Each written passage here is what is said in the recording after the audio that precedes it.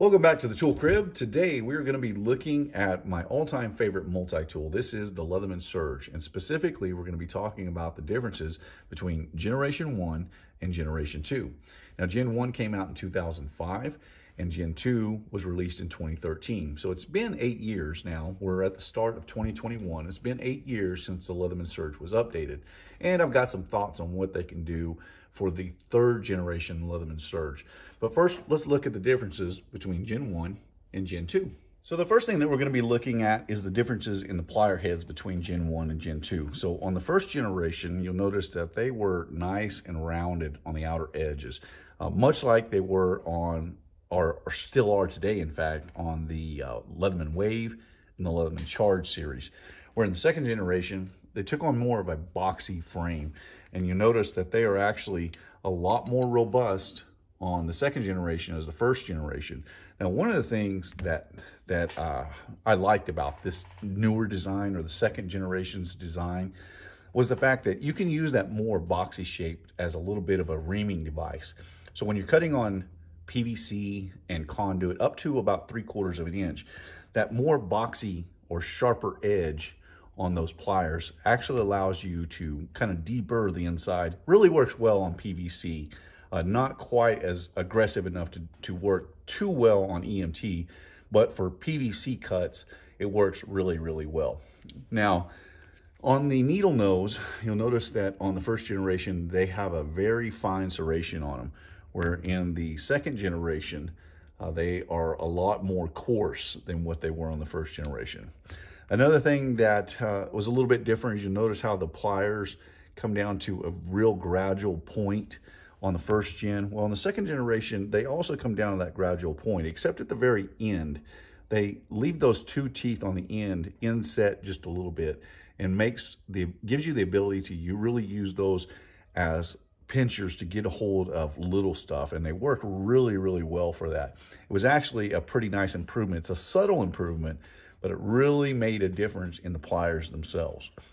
Now, the pliers, the main pliers, are pretty much the same. The first generation had the wire cutters and the hard wire cutters, but they were molded or part of the pliers themselves, where in the second generation, obviously, they switched into originally 154 cm and now premium wire cutters and hard wire cutters.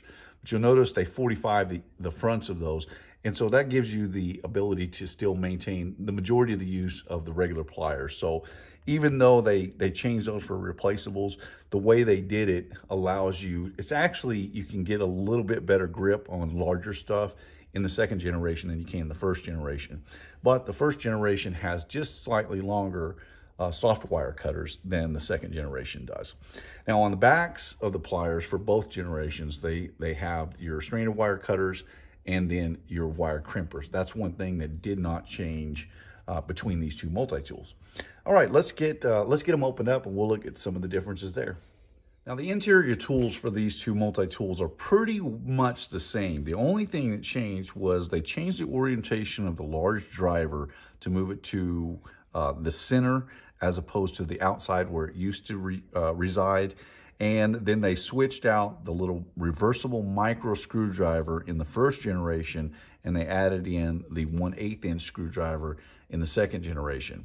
Now, when I first upgraded to the second generation, because I did use the little micro driver, I thought that was going to be an issue for me. But over time, I found that because of the applications that I use the Leatherman Surge in, it's more of a kind of an industrial tool, really. I mean, multi-tools in and of themselves are not replacements for tools, for dedicated tools.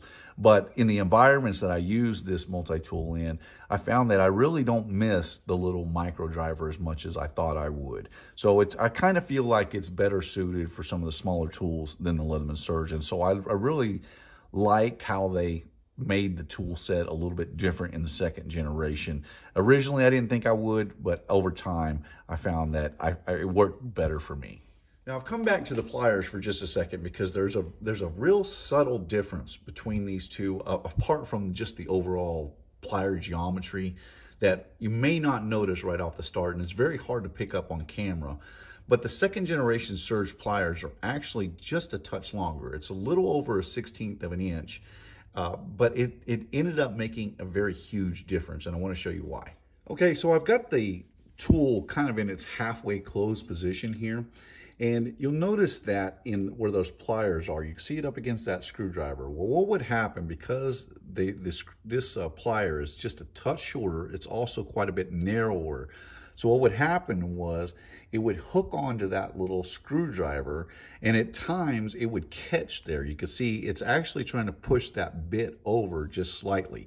And so when you tried to close them, it would catch, and sometimes when you were shutting the multi-tool, it would really pop against your hand. Now in the second generation, that plier head is a lot wider, so it's not pushing that screwdriver over, and it really just slips right over the top. So when I close this, it closes down nice and smoothly.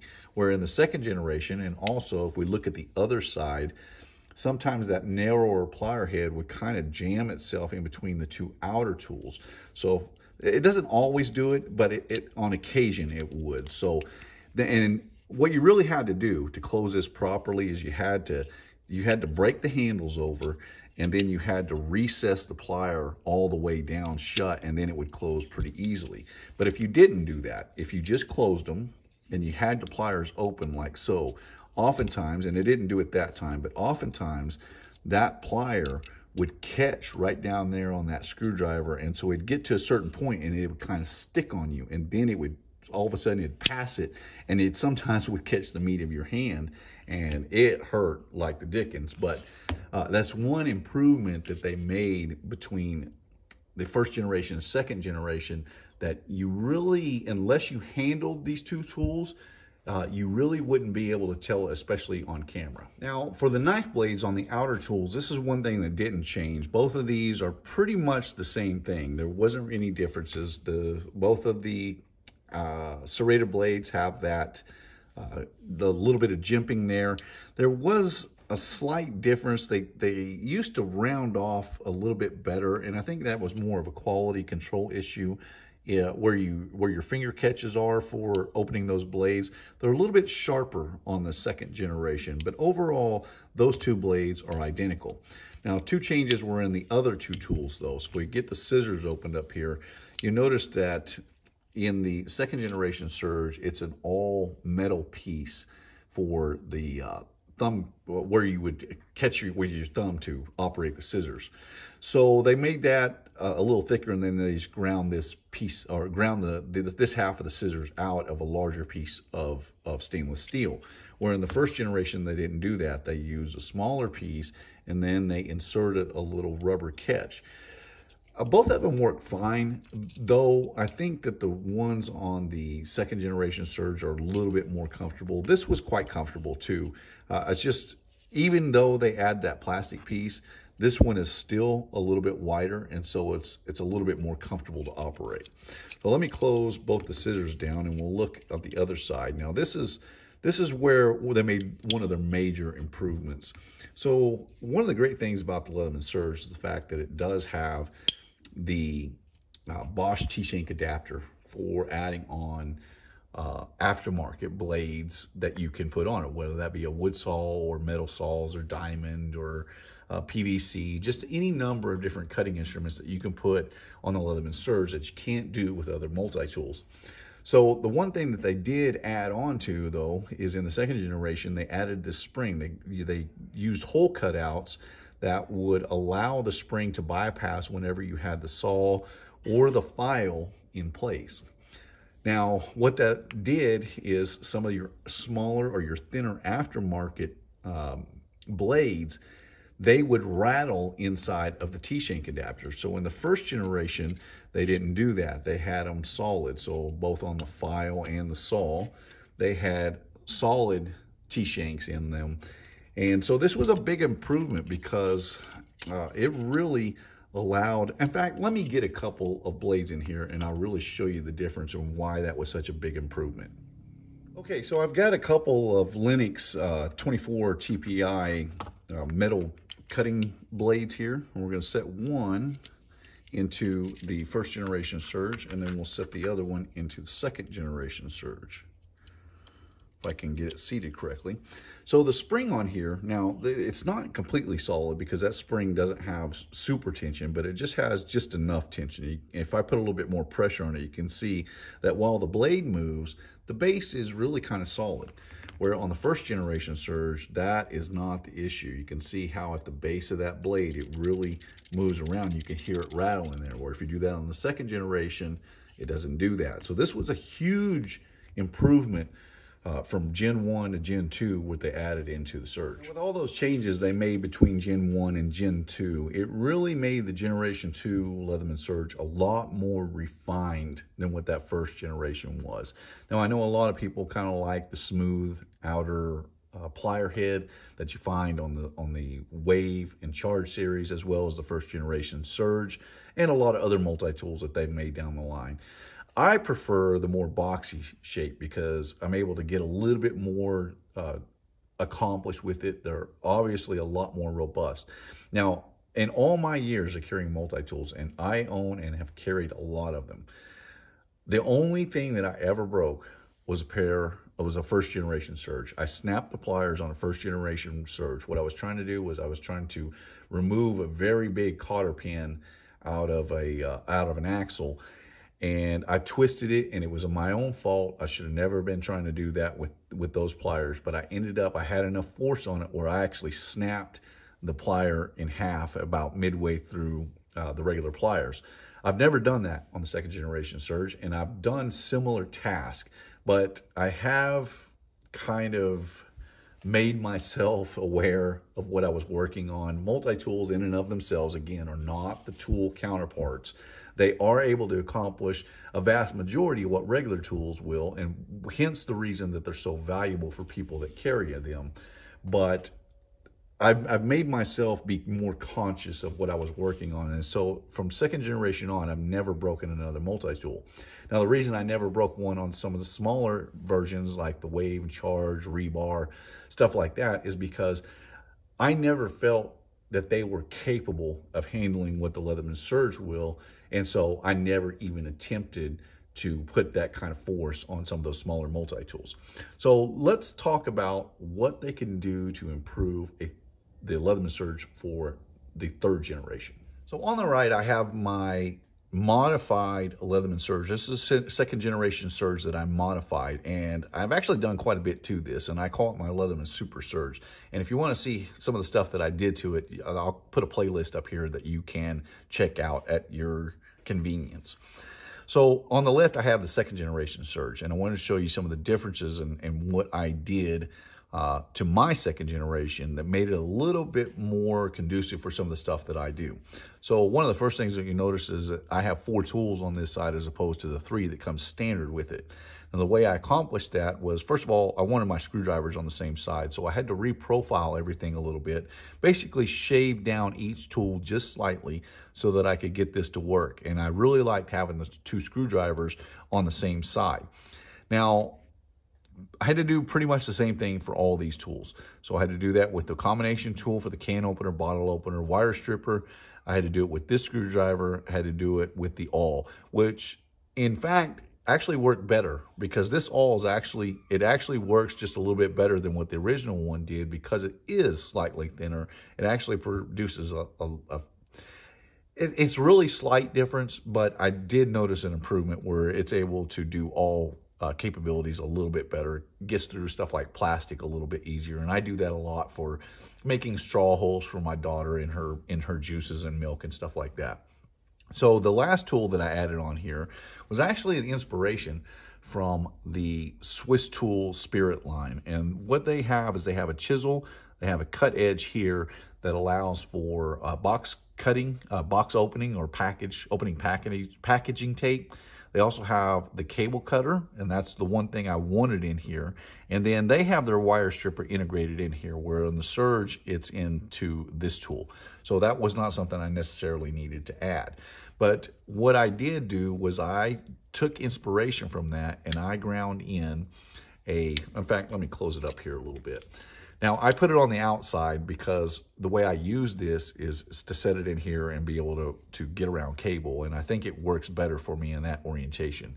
So I ground in a cable cutter into here for getting around cutting the sheathing off of extension cords and SO cables, stuff like that. And then I also ground in a chisel point to the front of it. Now mine is a little steeper, and because I had to use one of the a donor screwdriver off of another multi-tool, it has kind of a two-cut edge here, where on the one from the Swiss tool, Spirit, it doesn't have that. And I really like that chisel tip that comes on there on these. So this is one thing that I think Leatherman can do that would be a great addition, or a tool that's similar to it. And I want to pull these out here, and I'll show you a couple of these tools side by side to show you how I had to reprofile them and how much material I actually ended up taking out. I don't remember the exacts on every single one of them, but they were pretty close to one another. So you can see I've taken out quite a bit of material in that awl in order to get that fourth tool to work. But I've not noticed any performance difference, if you will, in the awl or the screwdrivers or anything else that I modified in my Leatherman Super Surge. So one thing that they can do is they have the room there. If they reprofile those tools a little bit, they have the room to get another tool in there. Now, what could they put in there? What would be more beneficial for the population at large? That's up for discussion. For me, I really like that cable cutter and chisel. I think those are two tools that are on a lot of Victorinox tools that Leatherman really should think about coming up with their own version to put in something like the Leatherman Surge. And one of the things that I love about the Leatherman multi-tools that have the bit exchanger, while their flattened proprietary bits are not the greatest in the world, they're okay for most tasks. The fact that you can add in an extension and then put these bits out there, or you could put in a full dimensional bits, really helps expand the capabilities of a Leatherman multi-tool, especially in the Surge. Now, the problem is because of the type of spring that they use in here, using a standardized bit is not the easiest thing in the world to do. So what you have to do in order to make that work is, in my Leatherman Surge, the one I carry, I ended up using Weehaw's double-ended bits, and I carry their number 1, number 2 Phillips, and that really works well in combination. In fact, their whole bit kit does, in combination with the standard driver. Now, there has been tail, and I don't know if it's going to come out, but there was some leaked photos of a ratchet driver that integrates into the Leatherman bit exchanger, and you can check that video out here if you're interested in it. So there's nothing definitive yet, and it only showed up on a couple of sites, and then it was immediately taken down. In fact, not long after I contacted Leatherman to ask him about it, it was actually the very next day. And so I'm hoping that we actually see that, because I think that would be a huge improvement for the Leatherman Surge, really expand its capabilities in the accessories. So if they included that in the accessories, I think that would make a huge, huge difference. Now, the last area of improvement that I think Leatherman can make with the Leatherman Surge, and that is to increase the quality of the blade steel. So the Leatherman Charge Plus and most of the Charge variants have a 154 cm blade, which is above and beyond the 428C that comes in the Leatherman Surge. While the 428C is a good budget steel, I guess, it dulls quite a bit quicker than what you're going to have with a 154 cm. Now, obviously, the harder steel in like the Charge is going to be a little tougher to sharpen up, but the benefit is it's going to stay sharper for a lot longer. Now, when you get into the TTI version, it actually has an S30V blade, so it's an even better blade steel that comes in that one. And frankly, with the money that they're charging for a new Surge these days, it's really time that they added a premium version to the line. I myself would definitely advocate for a 154 cm. I like the 154 cm. You know, it's not necessarily better or worse, but I like it because it's just a touch softer. It's a little bit easier to sharpen up than the S30V that you get on the TTI version. But it is definitely time for Leatherman to upgrade the blade steel in the Leatherman Surge. Those are some of my thoughts on what we could see or how they can improve the Leatherman Surge for a third generation. Now, if you guys have a different line of thinking, if you think there would be something that would work better in the Leatherman Surge, just put them in the comments below. I'd love to have a discussion about what you guys think would work better. Now, the Leatherman Surge, in my opinion, is one of the best multi-tools ever built. In fact, I think it's the best, in my opinion. So with the additions of stuff like their bit kit, their proprietary bit kit, and their extension, you can really expand the capabilities of the Leatherman Surge. Now, I don't think there exists the perfect multi-tool. There's different needs for different people, and I don't think anybody's ever going to find exactly, truly 100% what is perfect for them unless they just custom build the thing. But the Leatherman Surge is very, very close to a perfect multi-tool for me. It's very robust. It's very large. When you consider it against the 4-inch frame size, the 4.5-inch frame size really suits me better. And the improvements that they made from Gen 1 to Gen 2 were a huge, huge step in the right direction. But I think that there is a little bit more room for improvement in a Generation 3 Surge, some of the things that I mentioned before. Well, my name is Ben. You've been watching the Texas Tool Crib. I appreciate you watching, and I will see you in the next one.